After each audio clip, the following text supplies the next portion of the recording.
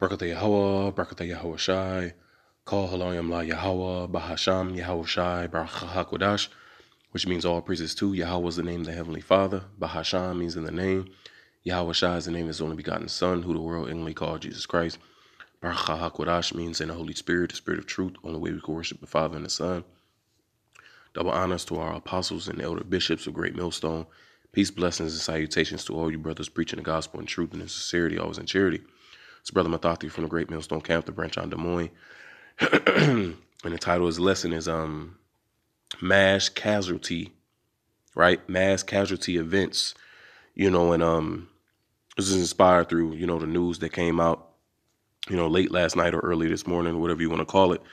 I believe it was around 1, 2 in the morning that this cargo ship has struck the Baltimore's Key Bridge, right? Francis Scott Key Bridge. Yep. And the mayor or the governor, I forgot which one in particular, but it said that a mass casualty. How did they say it? Mass casualty incident. Right, you see here, Baltimore Bridge collapses after being struck by a cargo ship in mass casualty event. Right, so now, I believe they said it's only 6. Search ongoing for 6 missing. I believe I read one of them down here that they said that a body recovered, as you can see here. But it happened at 1, 2 in the morning, right? So that's when traffic is at its lowest, man. But just imagine if that would have happened, at 3 p.m., or 4, at the peak of rush hour, man. How many cars would have collapsed into that river, right? And this is just the beginning, of these mass casualty events, because it's only going to increase, right? As our Lord Yahweh Shai gets closer, man, to his coming. In this particular one right here, it says Key Bridge collapse will have lasting impact, including on state finances, right? Now, I had read a little bit in it, but then they had asked me to sign up, and to pay in order to read this. But it says including on state finances, man. So that port in Baltimore is not going to be able to be used for a little minute. So that means there ain't going to be no ships going in and out of there, man. So that's going to have a drastic effect, on the state finances, as that article just said, but also on the goods and different things being shipped in and out, of that particular city, man.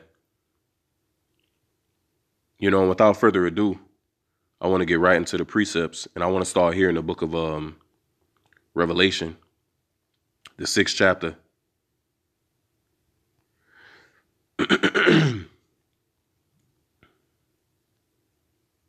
And the 8th verse. This Revelation 8, I started 7. And when he had opened the 4th seal, I heard the voice of the 4th beast say, "Come and see." And I looked, and behold, a pale horse, and his name that sat on him was Death, and hell followed with him. You see? So this is a spirit that Yahweh Ba'Sham Yahweh Shai is going to send over America, man. And how do I know that it's talking about America? Let's keep reading. It says, and his name that sat on him was Death, and hell followed with him. And power was given unto him, right? And power was given unto them over the 4th part of the earth. You see? So it says power was given unto them over the 4th part of the earth. A simple Google search.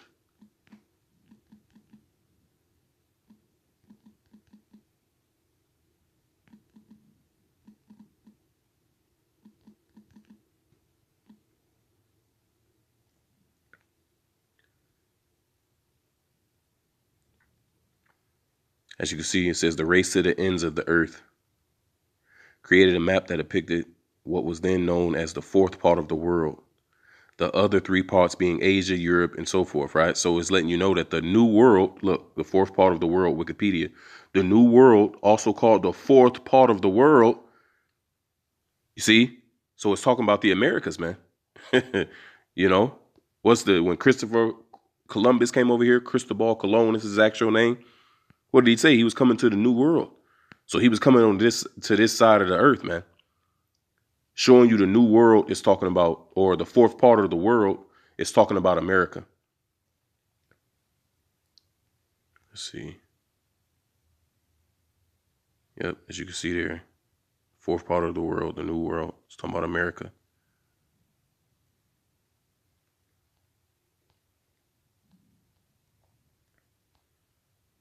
Yeah, but that's all we need. Let's go back.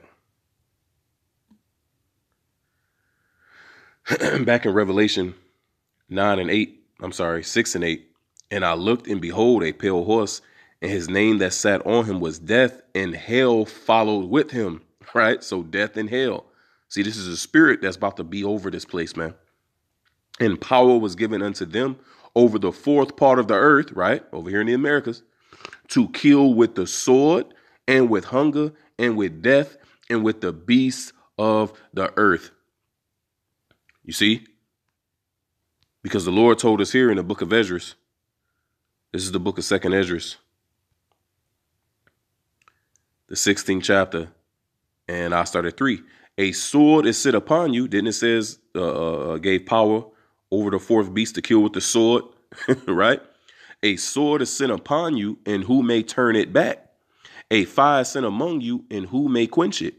Plagues are sent unto you, and what is he that may drive them away? So these plagues are being sent. Now, what are these plagues? Let's jump back to the 15th chapter, and let's read the 5th verse. Behold, saith the Lord, I will bring plagues upon the world, the sword, famine, death, and destruction. You see? So that's when these different things is about to be running rampant over here in the Americas, man. You know? And they're going to be caused through what? Different mass casualty events. Different bridges collapsing and shutting down, for lack of a better word, the roadways or the waterways for goods to come in and out. And what's that's going to lead to? Famine, right? And then what happens in a famine? Let's jump down to 15. For the sword and their destruction draweth nigh, and one people shall stand up and fight against another, and swords in their hands. Right? Now, why are they going to stand up and go against each other with swords in their hands? Right? It says, for there shall be sedition among men, right? An uprising among men, and invading one another. They shall not regard their kings nor princes, and the course of their actions shall stand in their power. A man shall desire to go into a city and shall not be able. Right? So these is checkpoints. You see? And with famine and mass death, what happens? Pestilence, disease. So now you have quarantines. Right? All these things is going to be happening in these last days. Verse 18. For because of their pride, the city shall be troubled, the houses shall be destroyed, and men shall be afraid. A man shall have no pity upon his neighbor, but shall destroy their houses with the sword and spoil their goods because of the lack of bread and for great tribulation. You see? For the lack of bread and great tribulation. That's what's coming upon this place, man. So expect more mass casualty events to happen here in America, man. Whether they're orchestrated or not. Ultimately, it's Yahweh Ba'Shem Yahweh Shai that ordained it to happen, man. And once again, that happened at 2, I think they said 1, 2 o'clock in the morning, man. Once again, just imagine if that was during rush hour, man. It would truly be a mass casualty event, a mass casualty incident, or whatever the hell they called it, man. You're going to see large numbers of people getting sent back to the spirit world. Just like during the time, and it's fitting, seeing that we're in the Feast of Unleavened Bread. So during our Exodus, during our salvation out of Egypt, what did the Lord hit that place with, man? Plagues. You see? He strategically broke that place down, man. He took away the water source, right? Turned the water into blood. They didn't have nothing to drink. He destroyed their food source with it's like it with the hail mingled with fire and the locusts. You see, pestilence broke out amongst them through the boils, right? And we could see Yahweh Basham Yahushua doing that today. Once again, whether it be through Esau or whether it be quote unquote coincidence. It's all of Yahweh Basham Yahushua, right? These different waterways, these different rivers being polluted, these different poisons, for lack of a better word, contaminants, right? That's being spilled over into the water. The food processing plants, man, planes just crashing on them and they just burning up and, different things is happening. Once again, whether it's strategic, which speak as a man, I believe they are, but ultimately it's Yahweh Basham Yahushua that's performing these things, man. The Lord is making the supplies to dwindle. The Lord is taking away what he said in the book of Isaiah. I will take away the whole stay of water and of bread. Now, that was prophesied about what happened to us back then in our land, but it's going to happen today in these times, man. The Lord is going to take away the whole stay of water and the whole stay of bread. And this is what's going to be the result of it, man. Chaos, anarchy, that spirit of death being out here and hell following with him, man. Right? Because when we jump over to the 5th chapter, let's get 2nd Esdras 5 and 1. It says, nevertheless, as concerning the tokens, behold, the days shall come that they which dwell upon earth shall be taken in a great number, and the way of truth shall be hidden, and the land shall be barren of faith. Now, this happened already. This is going into our great falling away.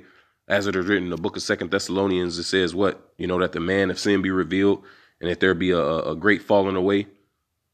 I'm roughly paraphrasing that, right? So this is speaking about our great falling away right here, man. Verse 2, but iniquity shall be increased above that which now thou seest, or that thou hast heard long ago. In the land that thou seest now to have root, shalt thou see wasted suddenly.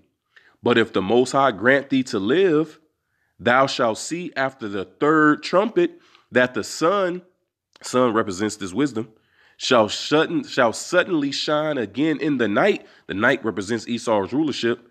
And the moon thrice in a day. 3 means understanding. And that's what the moon means. So we will have this wisdom, knowledge, and understanding again, man. Right? So this is how we know that the first couple verses is talking about what? Our great falling away. And the 4th verse is going into our reawakening. But I'm applying this first verse into the days that we coming into now. Because what the Lord is going to do, he's going to make his men's mouth, right? The prophets. He's going to make their mouth to cleave. This is the book of Ezekiel 3:26. And I will make thy tongue cleave to the roof of thy mouth, and thou shalt be dumb, and shall not be to them a reprover, for they are a rebellious house. So the Lord is going to silence his prophets, man. As it is written. Let me get another one. In the book of Amos, this is Amwas, the 5th chapter.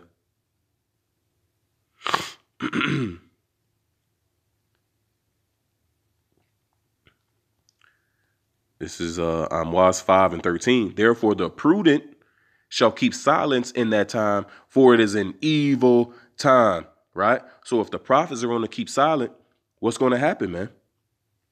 Judgment is going to ramp up, and the way of truth shall be hidden. Didn't the Lord say, let's get 6. 2nd Esdras 6. Or is it 9? Might be 9. Salaki, bear with me.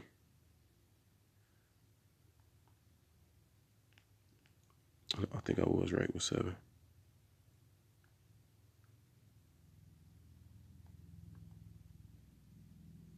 Oh, it's the same 5th chapter. I'm sorry. 2nd Esdras 5 I'm going to jump down to 9. It says, and salt water shall be found in the sweet, and all friends shall destroy one another. Going back into what we read in that 15th chapter. The neighbor shall rise up against his neighbor with a sword in their hand for the lack of bread and for great tribulation. Then shall all friends destroy one another. Real quick, let me jump over to the 13th chapter. Is it the 13th chapter I'm looking for? No, it's 6. Salakia.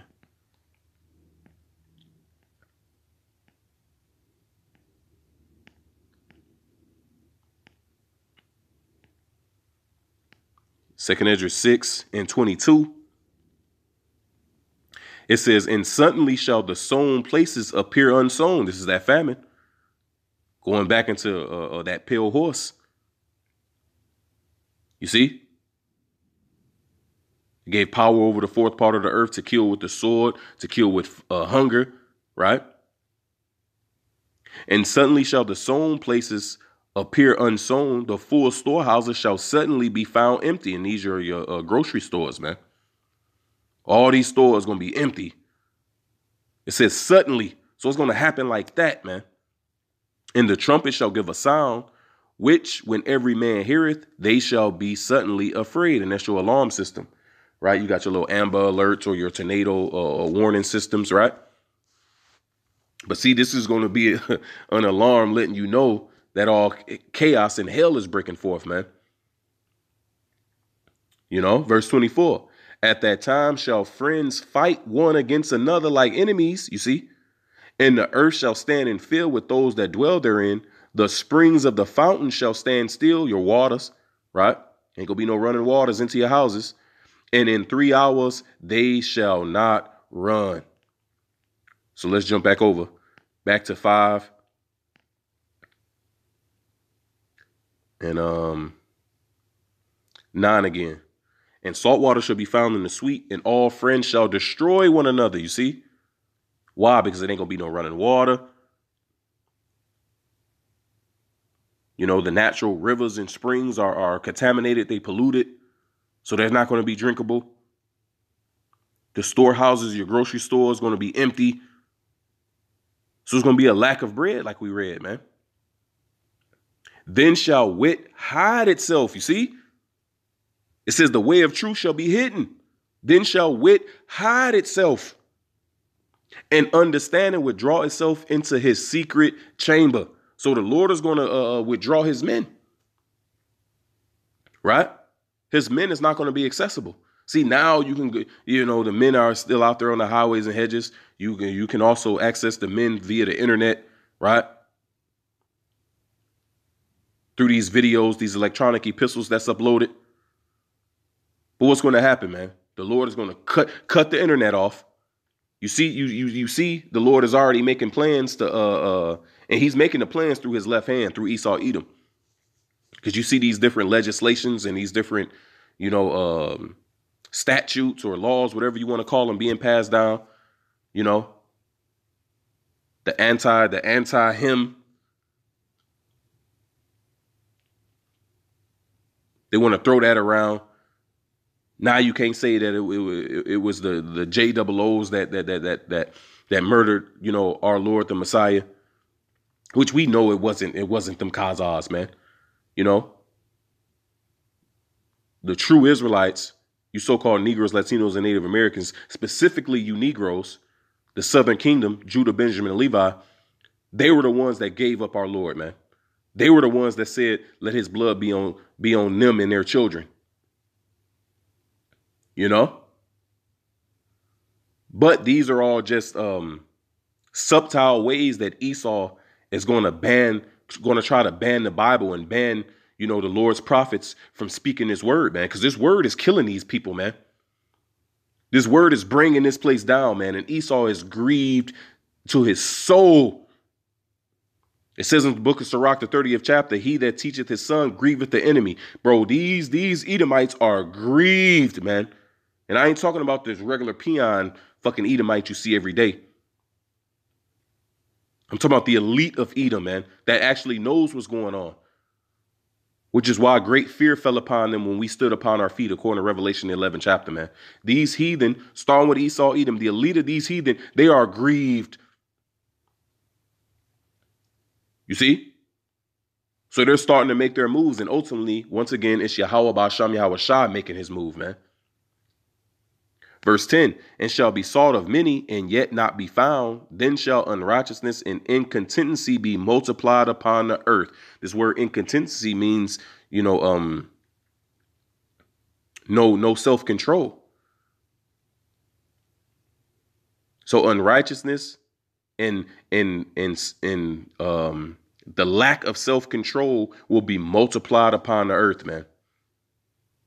That's why, jumping back up, verse 2, but iniquity shall be increased above that which now thou seest, or that thou hast heard long ago. So these different events that's going to take place, man, that's going to cause, public panic. And then what happens with public panic, man? You're going to have people trying to leave the cities. You have people rushing to the stores, panic buying. So this is just the beginning, man. And man, we can't wait to see, what the Lord got in store after this eclipse take place, man. Beautiful times we living in, man. Beautiful times. So I'm gonna end it there. Tawadi Yahweh, Bahasham, Yahweh Shai, for giving me the spirit to do this lesson. I'm going to give all praises, honor, and glory to Yahweh, Bahasham, Yahweh Shai, Baruch HaKodash. Double honors to our apostles and elder bishops of the great millstone. Peace, blessings, and salutations to all you brothers preaching the gospel in truth and in sincerity, always in charity. Shalom.